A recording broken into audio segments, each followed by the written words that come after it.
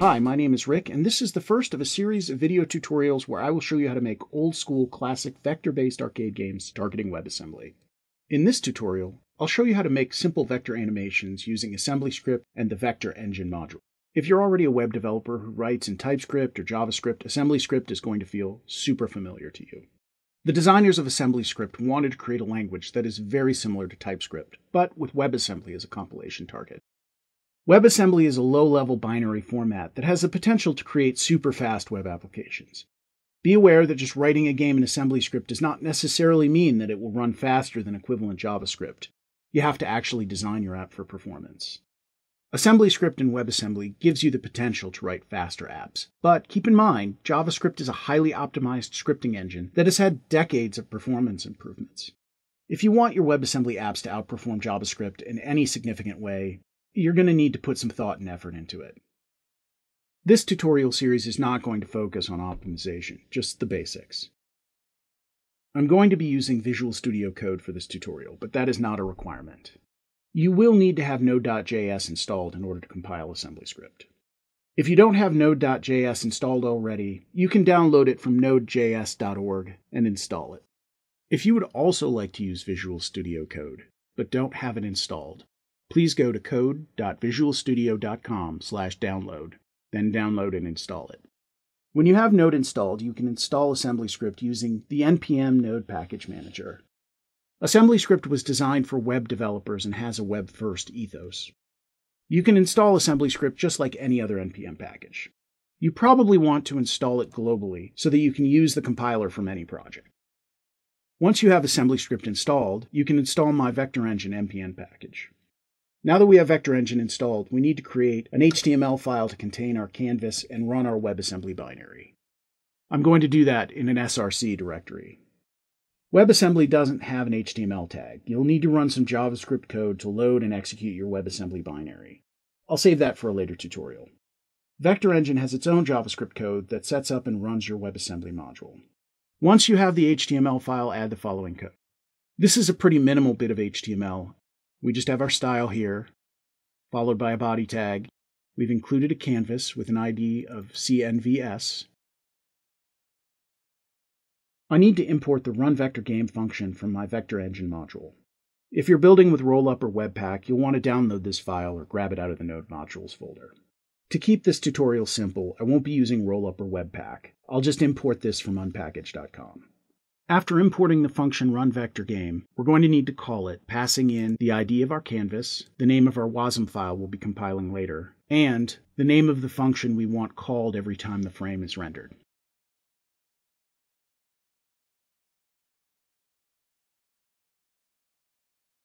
Let's create a file called helloworld.ts.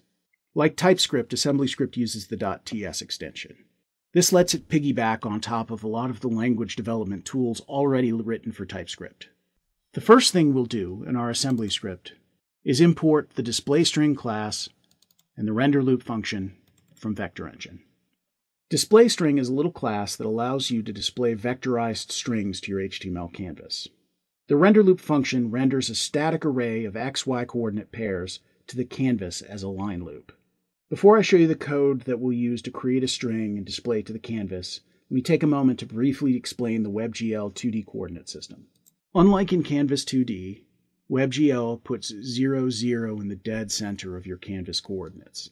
The top of your canvas has a y value equal to 1.0. The bottom of your canvas has a y value equal to negative 1.0. The far right side of the canvas has an x value equal to 1.0. The far left side of the canvas has an x value equal to negative 1.0. If you're familiar with Canvas 2D, the top left corner of your canvas has the 0, 0 coordinate, and the x value gets greater as you go to the right, and the y value gets greater as you go down. WebGL is a little more intuitive, in my opinion. So in WebGL, if you wanted to draw something that was halfway between center and the very top of the screen, that would have a y value equal to 0.5. So if you look at these coordinates, this would be 0, 0. If you stay in the center for x and go up a little bit on the y, say right here, this would be y equals 0.1 with x equals 0.0. This is y equals 0.2, y equals 0.3, y equals 0.4, y equals 0.5, and it just goes up from there until you get to 1.0. Same thing here. It works the same way for the x-axis. This is y equals 0.0 all the way across, obviously. As you increase the value of x, you go to the right. As you decrease the value of x, you go to the left. When you hit 1.0, you're all the way over. So this would be x equals 0.0, x equals 0.1, x equals 0.2, x equals 0.3, and so on. Now that we know how the canvas coordinate system works for WebGL, let's create a display string object. You may not be familiar with F32s and U32s. This F32 is a 32-bit floating point number. The number type in TypeScript is an F64. It's a 64-bit floating point number. F32s have significantly less precision than an F64. The primary difference between a 32-bit floating point number and a 64-bit floating point number is the number of significant digits they can hold. An F32 can have about 6 or 7 significant digits. Saying 6 or 7 is an approximation, of course, because significant digits are decimal, and really an F32 has significant bits. An F64 has somewhere in the neighborhood of 15 or 16 significant digits. You may ask yourself, why would I use an F32 when I could use an F64? Well, 2 reasons. Number 1, they execute a little bit faster, somewhere in the order of 10%. They also only take up half as much space. So if you only need about 6 or 7 significant digits in your number, and when you're talking about games, that's usually the case, F32s work perfectly well. A U32 is a 32-bit unsigned integer. 32-bit unsigned numbers can represent any positive number from 0 to 4 billion something.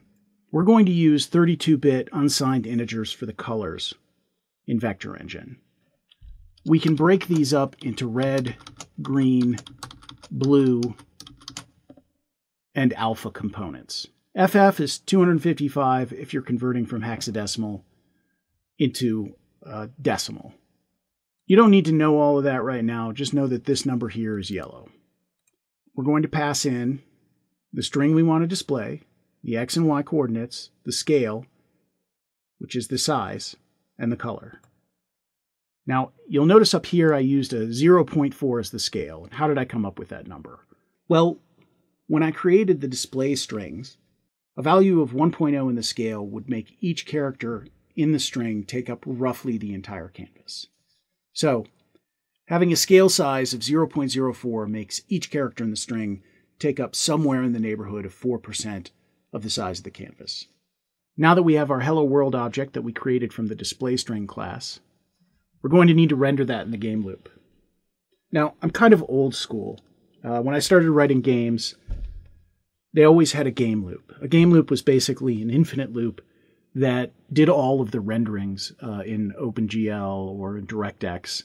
So it would sit there in a loop that went on until you exited the application. Now, technically speaking, this isn't a game loop anymore.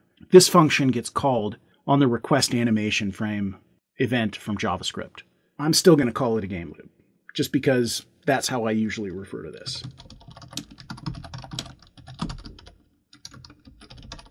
We called it game loop, and we pass in a delta, which is an I32. And it returns void. Okay, and all we need to do right now in this is hello world dot render. That should render our display string object with all of the parameters we passed in. Now we can compile the helloworld.ts using the ASC compiler command.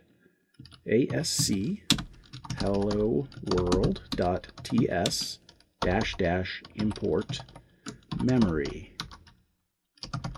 When you use VectorEngine, you need to use the import memory flag. You have to pass in the import memory flag because VectorEngine declares its memory inside of the JavaScript. And then we tell it to output hello world.wasm. That's the -o flag is the output. Now we're almost ready to run our application, but there's another catch. The .wasm files have to be served through a web server. You cannot open an index.html using the file system and expect it to run. It just won't execute. So in order to run this application, we're going to need to create a little web server. I'm not going to go into detail about how to create a little static web server. I'm just going to create one in Express very quickly. So here's the code to a simple static Express web server. From the main directory in my project, I'm going to run node server.js. And now I have a web server listening on port 8080. Now this web server is pointed at the source directory, so I should be able to put in localhost 8080 and pull up the application. So now we can bring up localhost 8080 in our web browser, and it says hello VectorEngine. Well, that's interesting and all, but why don't we actually display something other than text? I mean, you can display text anywhere, right? So let's go change our code. Let's change our code so we can display a little heart to go along with this VectorEngine text. So let's go back to our helloworld.ts file, and we will add a little static array of floating point variables called heart loop. These are XY pairs for a line loop that we're going to render. In the array, here's the first point of the line, here's the second, and the third, and all the way down. And then inside of our game loop, we're going to have to add some code that actually renders that line loop. It has a scale of 0.3, meaning it should take up somewhere around 30% of the screen. It has an X value of 0.0, meaning it should be centered along the X coordinate. It has a Y value of negative 0.2, meaning it should be down a little from the center. It has no rotation, and it's going to have a red color. And then we render this loop. So let's recompile. ASC hello world.ts -- import memory -o hello world.wasm. Now if we go back to our web page and refresh, we have a nice little heart there. Okay, so how did I get all of these XY coordinates for the heart? Well, I have this little tool on wasmbook.com called lines. wasmbook.com/lines. And this just lets you draw a little loop here. And it gives you this, it outputs this static array, which was the array that I used when I bothered to draw a heart. So let's just say I take this array and I replace our nice little heart here with that static array, and I recompile. Let's see what that gives us. Okay, the heart was better. So I'm going to pull this out and put the heart back in.